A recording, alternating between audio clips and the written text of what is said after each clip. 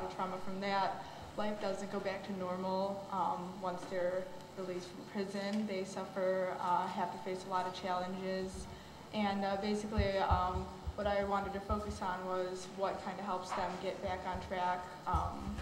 So basically, one of the most important things that people rely on once they're released from prison are assistance programs. Unfortunately, there aren't very many across the states right now. One of the ones around here is Loyola's Life After Innocence program, and what most of the few programs that exist focus on, they look at, they help with counseling. Many of the victims suffer from post-traumatic stress disorder, as well as many different anxiety disorders, and they need someone to talk to kind of help them get their lives back on track. A lot of them everybody has trouble finding jobs, so they kind of help with job placement. And they also have declined medical health, dental, so they provide that, support groups, housing, and then relationship stuff, and also expungement. Some problems, again, there's no government programs to help right now. They're all privately owned programs that currently exist, and they also have limited resources. The counseling, nobody is currently trained to provide specific counseling for those kind of victims, so there's problems with that. Now, expungement is basically clearing the record of the conviction. In the United States, it is referred to as expungement. And they do need court documents, they have to fill out applications, they have to have the police reports and charges, all of that to even, apply for expungement. In Illinois, it does take 4 years before they can even apply. It does take a couple of years everywhere in the United States. And past that, it can even take additional weeks and months before they're even cleared, and many are not eligible for that.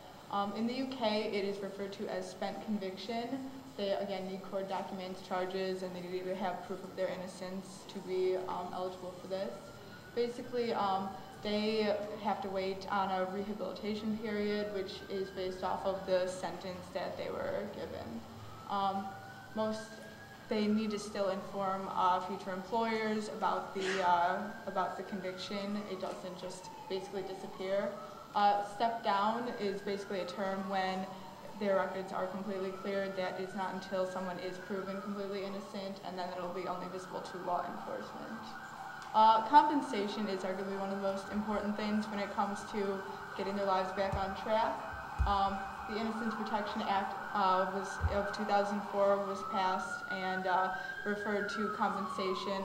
They had a recommendation of $50,000 per year of wrongful imprisonment, and then $100,000 per year if they were on death row.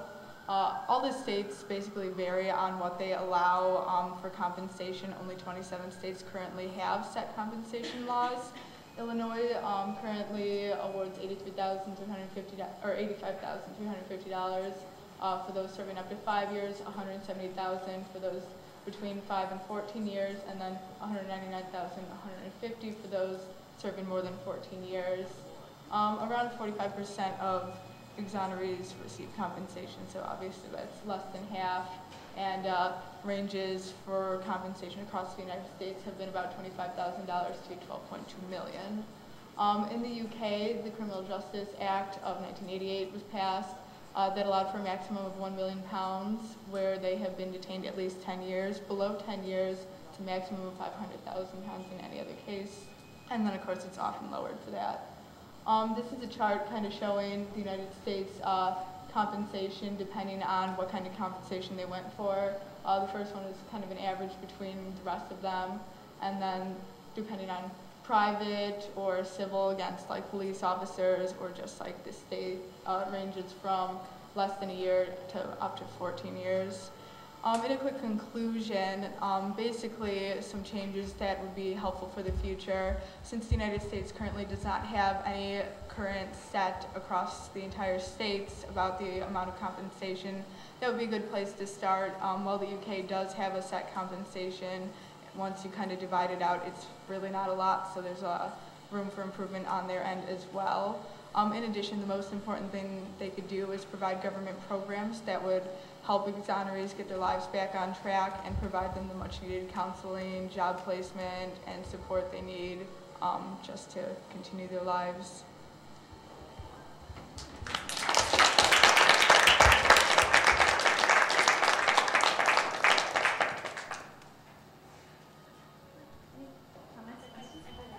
I think it's great that you pointed out the issue of record expungement. People don't really know that when you get released and have been wrongfully convicted, you still have a conviction on your record. Your record is not automatically expunged. One of the first motions that I ever argued was a motion to expunge the record of someone who had a certificate of innocence and had yet to have his record expunged. And those sorts of things are incredible impediments in the job environment. So I thought it was good that you brought attention to that. Yeah, Becca, I'll second that and just say I think it's great that you're exposing this kind of injustice, because on top of the wrongful conviction and God knows what happened in prison all those years that they suffered from, now on top of it you can't get a job, you can't live in a particular building, all these different issues that people face. So I applaud you for bringing attention to it. And I'm just curious because it's something I think we probably talked about in forensic science class. What do you think, since you're covering this? I mean, should people be given just one lump sum? You know, if it's 5 years or 10 years, what if someone loses their family? You know, their mother dies while they're in prison. Do you think that we should do it on an individual basis or just, you know, based on a time period? And what do you think? Well, I think, well, the individual basis would probably be more ideal. It would probably be more difficult to kind of set that up.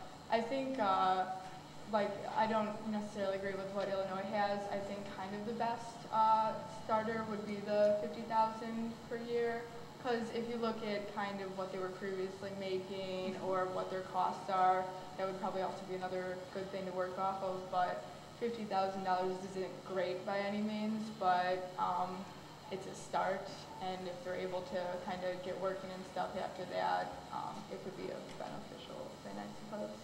Great. Thank you so much, Becca. You did fabulous.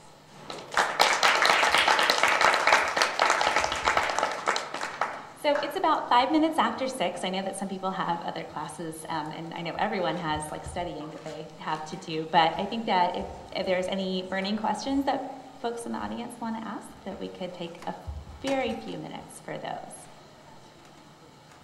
Are there any? No? All right. Well, there will probably be a little bit of time to, you know, maybe circulate as you're having maybe some food to take with you. And I just wanted to congratulate all of the researchers that presented today. I thought that you sounded better than a lot